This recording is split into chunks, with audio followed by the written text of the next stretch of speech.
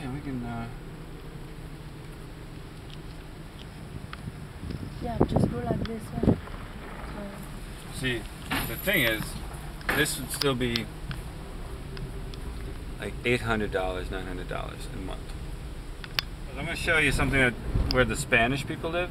It gets a little worse, the housing. I've been living in the Keys for the last 8 years, and for the last 7 years I've been working with different marginalized populations. You know, I've always learned a lot from those who have less. It's hard to judge why someone doesn't have a job. You know, you don't know what they've been through. You don't know the emotional development. If you really observe what goes on, it's much more complicated than just saying everyone could have a job if they really wanted it. It's much more complicated. You know, when you come from a poor family in a poor community, it's harder for that person to come out and be successful. So if you were raised in a negative atmosphere from the age of 0, do you think that would affect your outlook on life? Do you?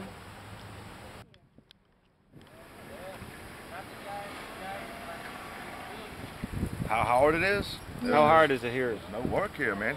I mean, you see what I'm doing. I'm out picking up scrap metal to try to get through the day. You know, I'm trying to get out of here, just like everybody else. Really, just trying to get out of here. There's really nothing here, man. Right here, right next door. 4, 5, it goes up to 8, because it depends who's staying there. You know, the size of the property, the size of the trailer. It's expensive down here to live. And I'm tired of this. It's so one trailer right on top of the other. You know, it's not good for me.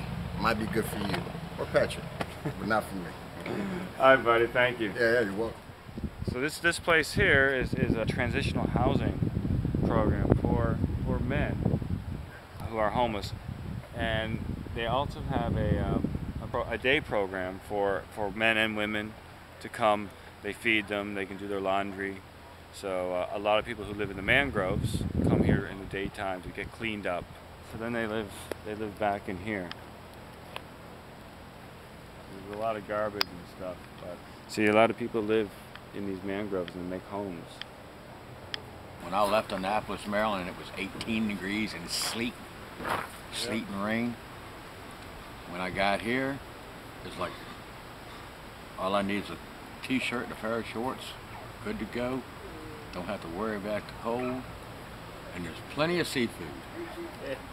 Luckily it's warm, so you can sleep outside. Where can you go? You gotta hide. Cops find you, they'll take you to jail for keeping them out. Yeah. You could even grow tomatoes in the winter. Under the garden. So I really think there's a problem in the way we run our social service industry. There's nothing that really teaches that well. It's the social programs don't. I find they teach less and give just gives the services, and it doesn't really work with developing skills for people. And it's really, I think, the skill development that's necessary. It doesn't teach them about eating healthy.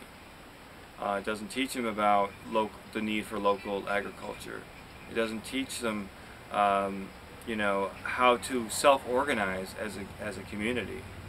Given an initiative about 2 years ago to get basically more people on food stamps, or have a bigger population on food stamps here in the Keys, and that's when I really started questioning, why aren't we teaching more about growing food and healthy food than just getting people on food stamps?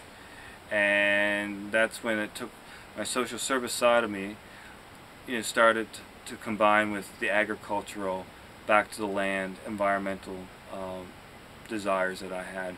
So I started working with more environmental groups, Earth Learning being one of them, and really learning about farming again. So really what I want to do is I want to combine the two with my experience in social work and social services, and the knowledge I'm gaining at in farming and in agriculture and in just pre-industrial skills, like transitions movement and local grassroots movements is the way it's going to happen. It's not going to come from the federal government. It's not going to come from, you know, the state government. It's really going to be done by communities self-organizing, you know, and including, see, not just including like white middle-class people, but including marginalized populations, including the poor, including different races, including people with different sexual orientation, or, you know, but being inclusive, not just being one group within the community doing it.